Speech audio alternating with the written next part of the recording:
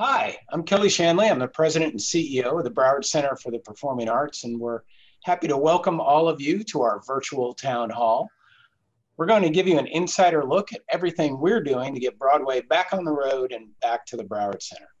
Because we know that's what all of you are looking forward to, and believe me when I tell you, all of us at the Broward Center are so looking forward to having you back in our theaters. There's much that needs to be done in order to get us to that point. And that's why we'll be sharing with you in this town hall all of the things we're doing to prepare. We'll be talking about the protocols we're putting in place to make sure that when you return to the Broward Center, you can do it safely and comfortably. And we'll be getting some insights from producers and show representatives in New York who will tell us about what they're doing to get back on the road. And we'll review the changes that we've made to the season and answer some of your questions. So to do all that, I'm joined here tonight by Susie Kreischer, president of the Broadway Across America, our longtime partner in bringing Broadway to Fort Lauderdale. Susie, let's get started. What can you tell us? Hey, Kelly, it's good to see you for our virtual town hall. I would like to start by thanking all of our Broadway and Fort Lauderdale subscribers and all of our Broadway fans for sticking with us. It really means so much to us to have all of your loyalty and your support. So as you know, Kelly, we've been working hard with you and your team to bring live theater back to the Broward Center. And a large part of that process has been the constant communication with producers, with show representatives, all of whom represent the touring shows across the country. I have to tell you that this process, it's like a huge, complex jigsaw puzzle. It's a point where all of the pieces of that puzzle in all the markets across North America have to fit together. So now we're going to pull back the curtain to share with you some of the challenges that we face in getting shows back on the road. Okay, thanks, Susie. Let's start with a quick status report on what's happening here at the Broward Center. And I have to say, it's certainly hard to describe the impact as anything less than devastating. We've had to cancel or postpone more than 500 performances through the end of this year. And almost 90% of the people who would normally be employed here at the Broward Center this time of year simply aren't. The Broward Center generates over 130 million in economic impact annually for our community. And when our economic engine isn't running, the impact is also felt by local vendors, restaurants, businesses, and hotels. So while we are eager to get back to business, we know that won't happen until it's safe for our community. And our business is likely to be one of the last to return, because in order for touring shows to come back, we'll need to be able to operate at 100% of our capacity. Now, during this shutdown, we've changed course and gotten a little creative about the things we're doing. We've produced streaming shows with local artists. We've moved our arts and education programs to a virtual format, and we've been producing virtual programs for Broward County school students during their virtual learning experience. Coming up, we've got a live streaming concert with Patti LuPone that I think you will all enjoy. And we've been doing donor events which are helping us raise money for the Road to Recovery campaign.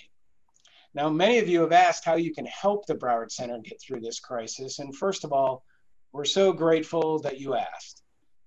I mentioned that we're on a pretty tough road to recovery, and it's been made more difficult by the fact that the Broward Center for the Performing Arts was not eligible for the Paycheck Protection Program, which provided much needed funding to other theaters and small businesses like ours. So the answer is this: if you're interested in helping us out, visit our website and you can do one of three things. Make a contribution to our Road to Recovery campaign, or you can also become a member or renew your membership. You can also simply purchase our live streaming offerings. All of those things will help support the Broward Center's return to readiness, and we deeply appreciate that support. Now, recently, with the health of our community improving, some of the restrictions have been lifted, and you'll begin to see some performances and events occurring back here on our campus in a physically distanced format.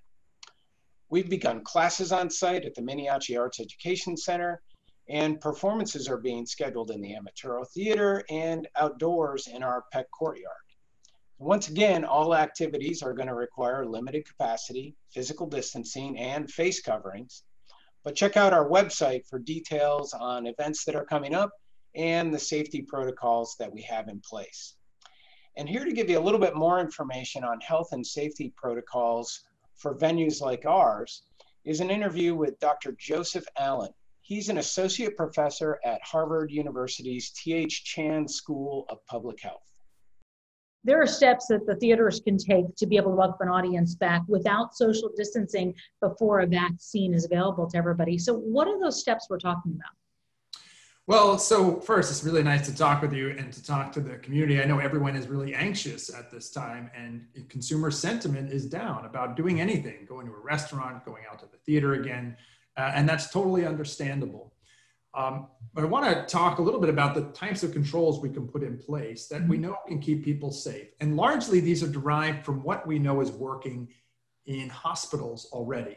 So in other words, in hospitals, they do a suite of what we call non-pharmaceutical interventions, or NPIs. That's universal masking, that's hand washing, and that's good building level controls like good ventilation and good filtration. What can't they do in a hospital? They can't distance, right? Because they're working with patients, people who are sick. So even in a high risk environment where you can't physically distance, we've been able to really drive down risk to healthcare workers since March with these basic set of very important, basic but important set of control measures. Audience plays a big part in all this, obviously. What are the steps an audience should take when they're welcomed back to the theater? Yeah, so this is really important because really the only way through this is with a large degree of social trust. And we tend to think about it in terms of creating a culture of health, safety, and shared responsibility. The shared responsibility is important, right? The theater has to do its job in terms of the building, the managing the flows of people. Performers will do their job in terms of what all the protections and precautions that need to be in place before the actual event. But the audience has a role to play too. They have to wear masks. They have to distance in the lobby. They have to follow the signage and follow the rules on queuing. And I also think it's a bit of an adjustment in terms of expectations. This won't be theater as usual. It shouldn't be. We're in the middle of a pandemic. So if we want to go back to these things, we're all going to have to do our own part here. We're going to have to play by the rules. It's going to be masks on. Could rapid testing be a solution for theaters?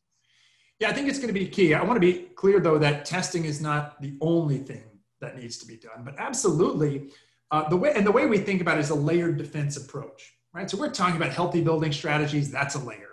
Masking, that's a layer. Hand washing, that's another layer. And when you add all these layers on top of each other, there's no such thing as zero risk, but you start to drive down risk. You can really reduce risk significantly. Now think about testing as one more layer up front, right? The testing is not perfect, but it's actually pretty good at this point.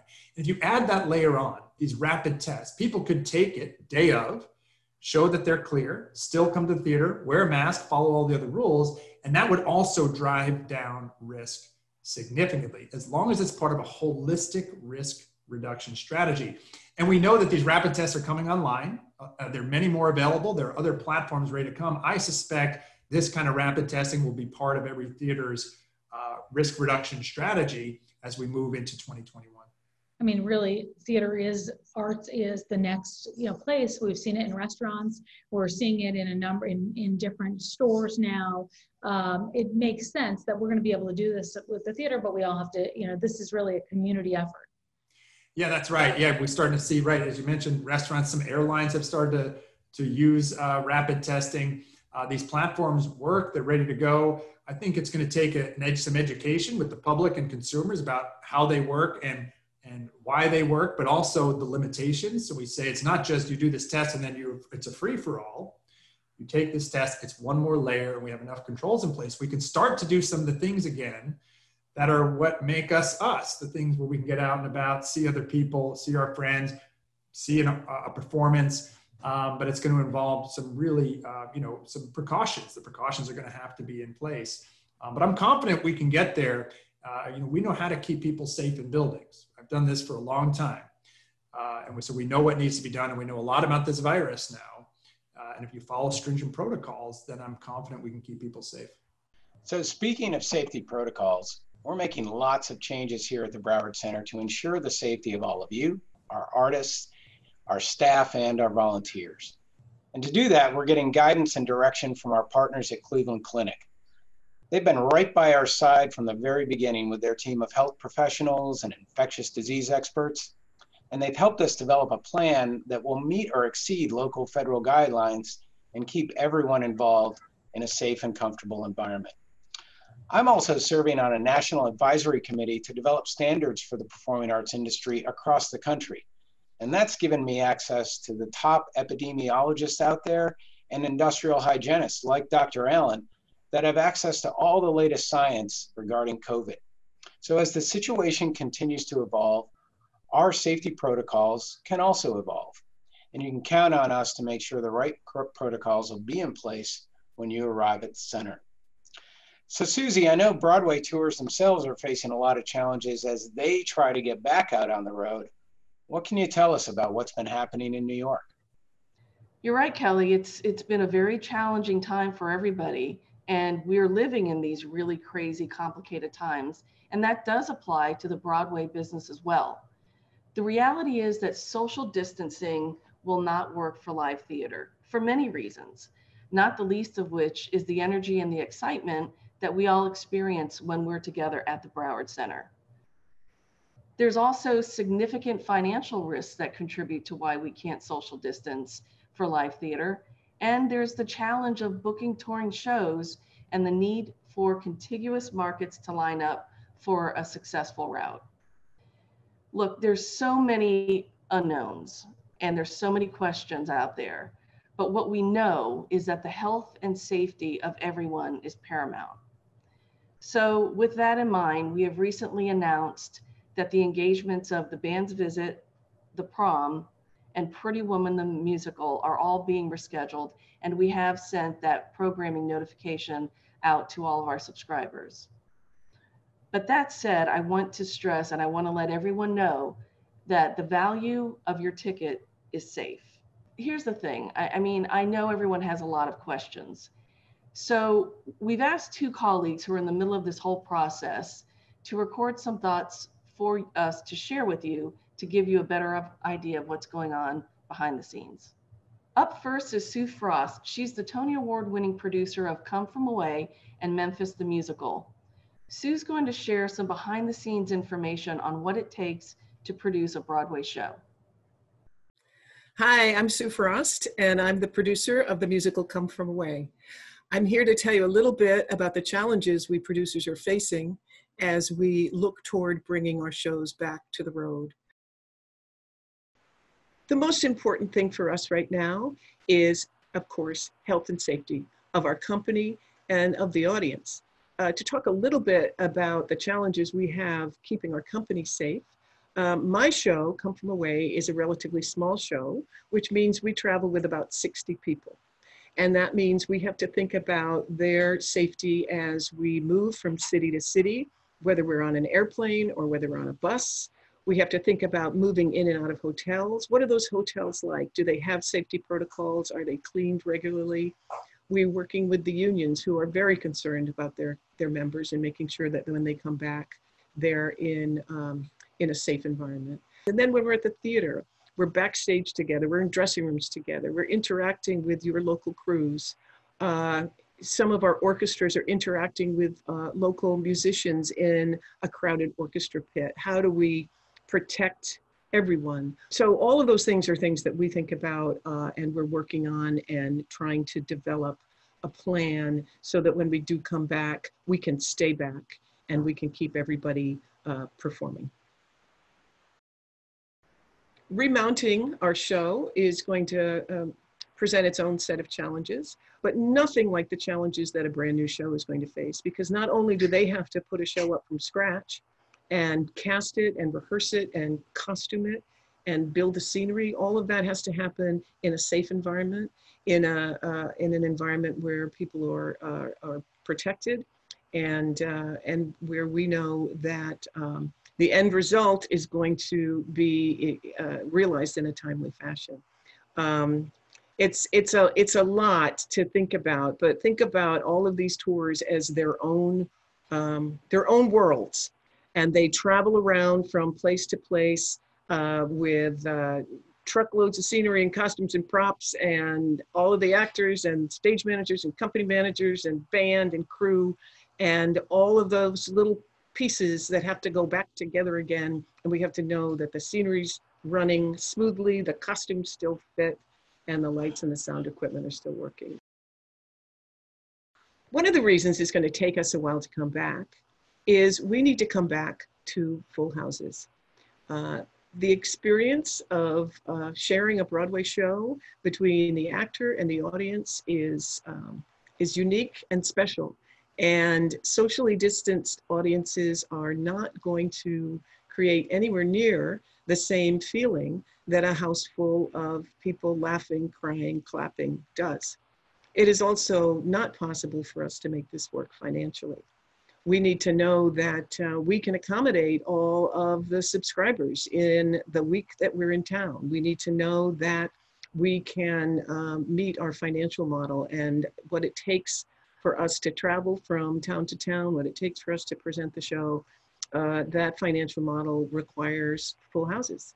But mostly it is that relationship between our actors, between our performers and you, and the energy that that you both feed off of creates that unique experience, which is a Broadway show. But we're going to get there. Don't you worry, we're going to get there. Sue mentions that the shows travel city to city. That means that the cast and crew travel by bus or plane, and the sets, costumes, and props all travel in tractor trailers.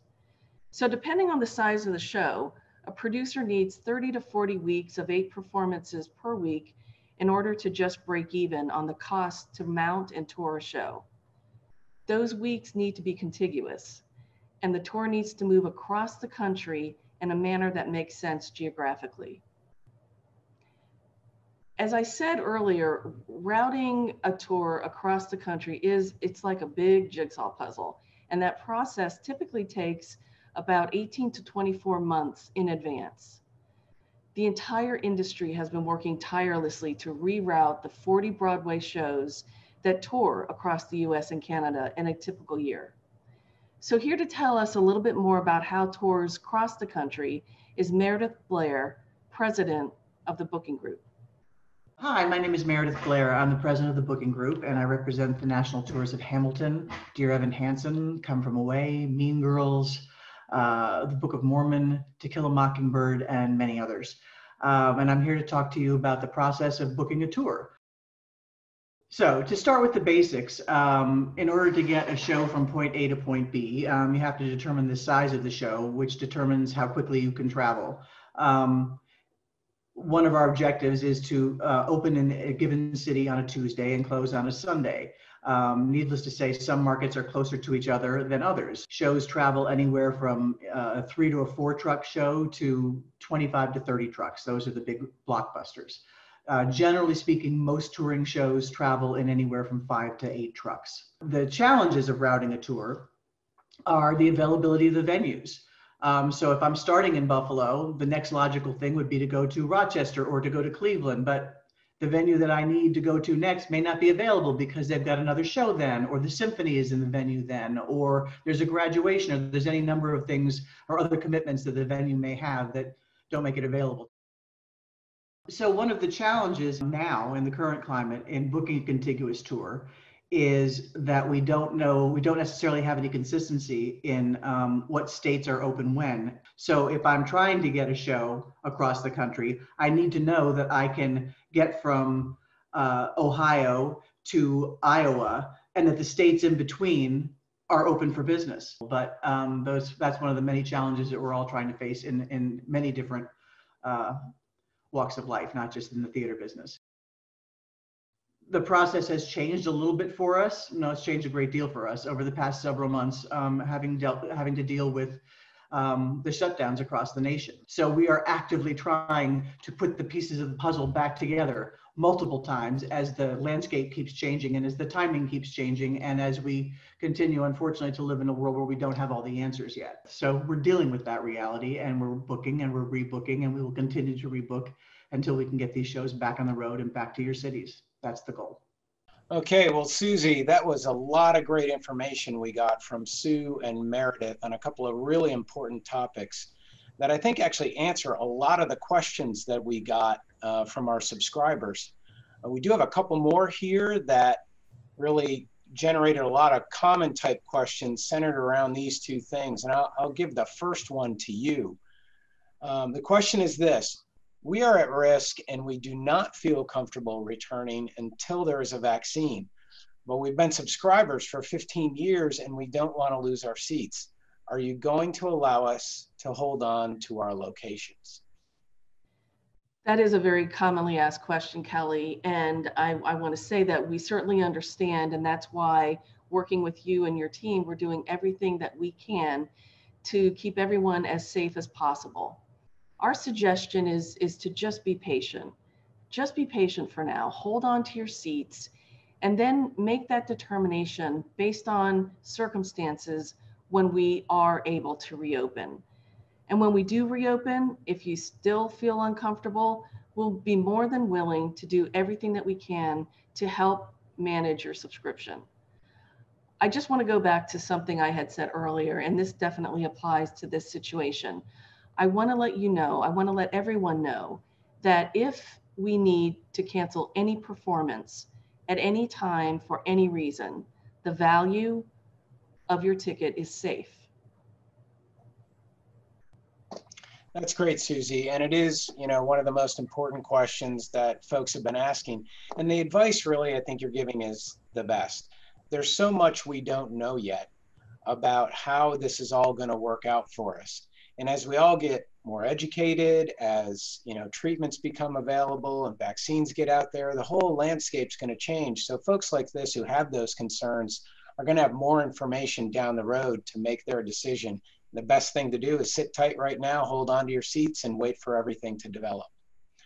I got another question here. Are you going to cancel the entire season? If so, does our money go toward the next season? I'll take this, and Susie, you can chime in, but I think the most important thing to understand is what we're trying to do is avoid canceling anything. We're trying to preserve this season and just move it down the road to a point where it's going to be safe for you to attend and we can do performances at 100% capacity. So our top priority is to keep all of your shows and welcome you back to the center to enjoy those shows when the time is right. But as Susie said, if we do have to cancel any performance at any time for any reason, the value of your tickets is safe and you will have the option to receive a credit, a refund, or if you would like to donate your tickets to the Broward Center, you can donate the value of them back to the Broward Center. And of course, as I mentioned earlier, we need that kind of help. So those are the options that will be available to somebody in this person's position. That's right, Kelly. I mean, I think you answered it perfectly. The thing I would like to say also is that, again, we appreciate everybody sticking with us. I know this has been a challenging and confusing time, but the fact that we've gotten so many nice comments and emails from our subscribers, it really means a lot. So stick with us. Okay, well, that covers the most commonly asked questions that we received. Susie, anything else you think you want to cover? I think we've covered a lot, Kelly, and I think we're ready to wrap it up. I hope we've provided some insights and background for everyone to more fully understand what happens behind the scenes, the logistics, and everything that is required for us to be able to welcome you back to the Broward Center. And I have to tell you, and I believe this from the bottom of my heart, that Broadway will be back, and trust me, it will be worth the wait. Well, we've all got that to look forward to, and I know everybody does.